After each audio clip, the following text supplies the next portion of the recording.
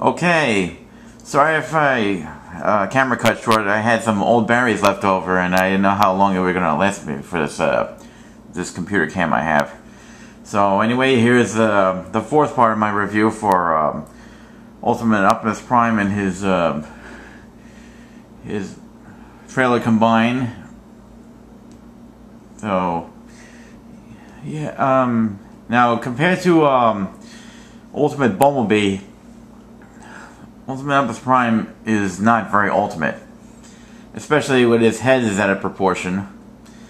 I know a lot of people did some head modifications on their Ultimate Optimus Prime by unscrewing the MechTech weapon from the helmet and using some alcohol to erase the target marking on the front of the visor of his helmet to make him more proportionate and compared to his body. So yeah, and now like I showed you in my my update video, I like to give him the Armada Prime look. I am pulling these aside and these antenna things as gun-looking things. So basically, that doesn't look too bad.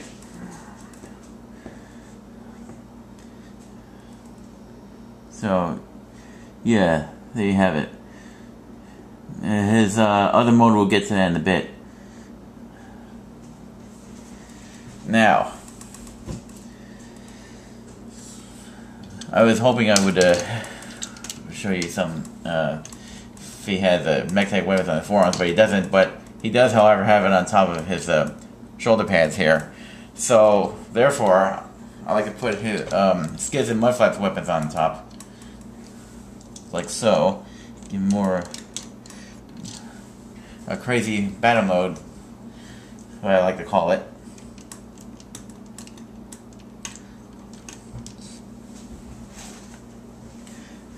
Yeah, so that doesn't look too bad.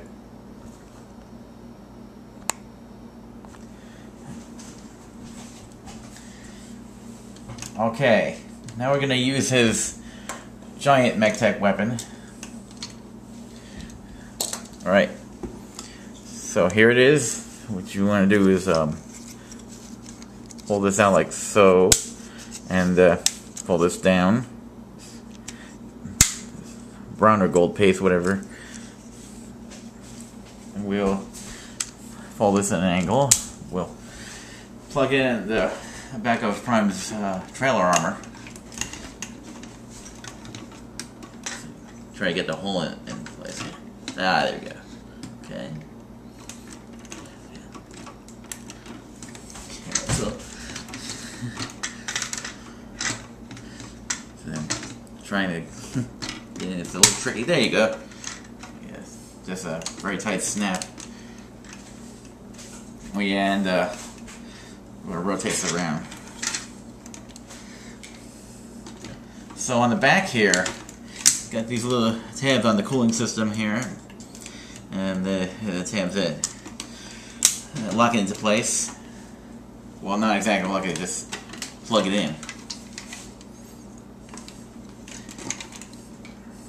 So now that his MechTech weapon is plugged into the back of him, I will show you his, should I say, butterfly mode, or dragonfly, whatever you prefer.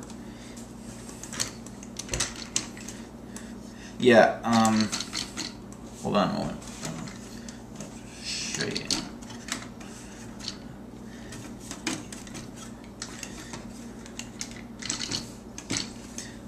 These can go out.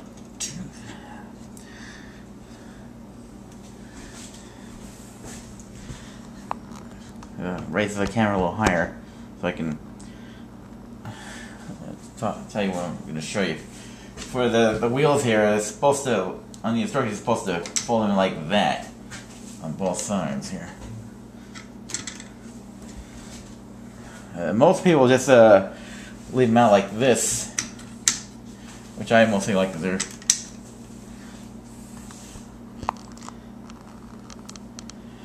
And now we'll fold over his MechTech weapon. Oh, before I show you that, we'll discuss articulation to you. Of course, his head does rotate, and he's got articulation in his arms here, both sides, but his knees do not bend. We have very tight rotation on here. They do have a swivel on both sides, and the thighs can only go back and forth. They cannot move. They cannot move forward, and there's no waist articulation either.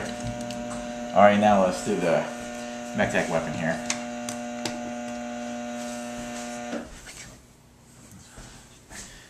So we'll pull something like that.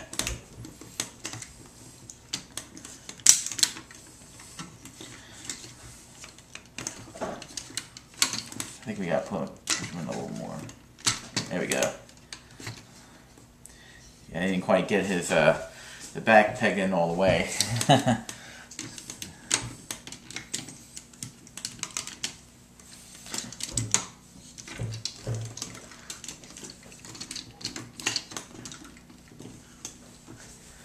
Get on this side and do it. It's easier.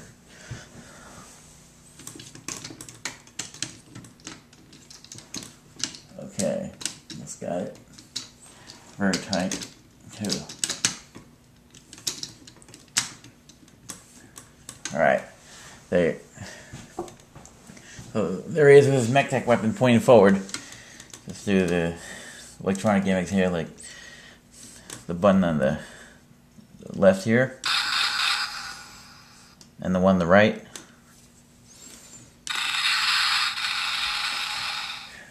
And now the main gimmick.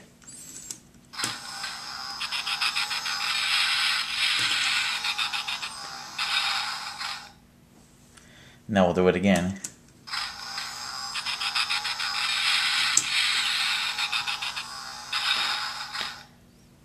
Okay. Getting the one where he says his catchphrase.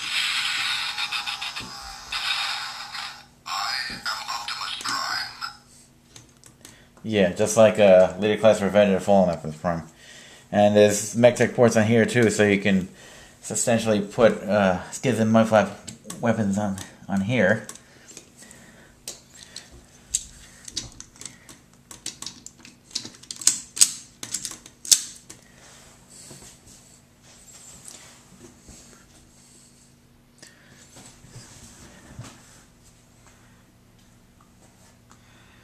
Although he is taller than the Leader Class figures, which I showed you in my update review.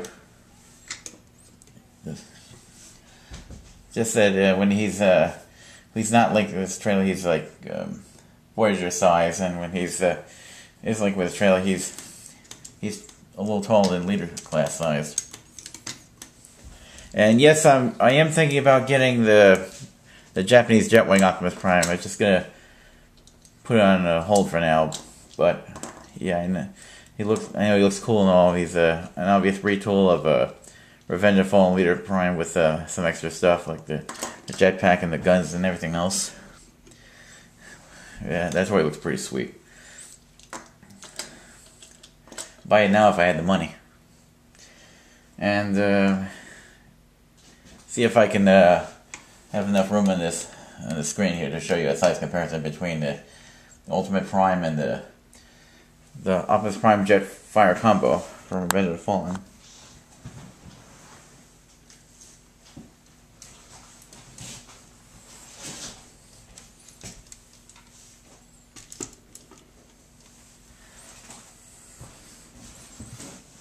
Oh yeah, you can see the difference. He's Ultimate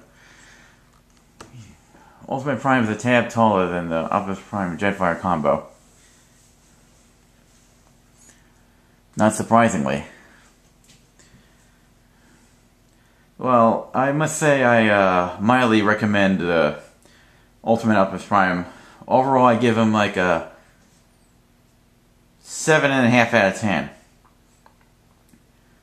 Because I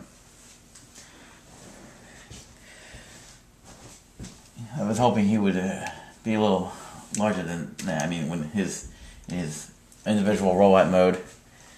Trying to fix his wings there. I got the other side up a little. I'm gonna back up a little so you can see a lot better. Yeah, so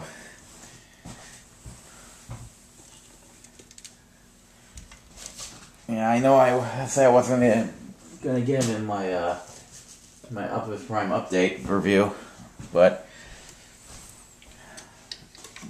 just had, like I said, I had a small change of heart. But if I ruin everyone's good time saying I wasn't bad mouthing this toy in my update, and sorry if I ruined everyone's good time.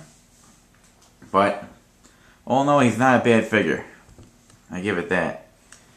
He is better than the Dark of the Moon Voyager Optimus Prime,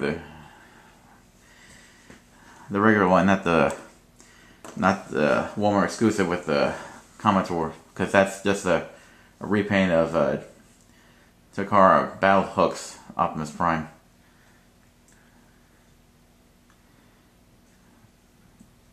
He may not have articulation in his legs, but still, if you want to buy him, I say simply go for him.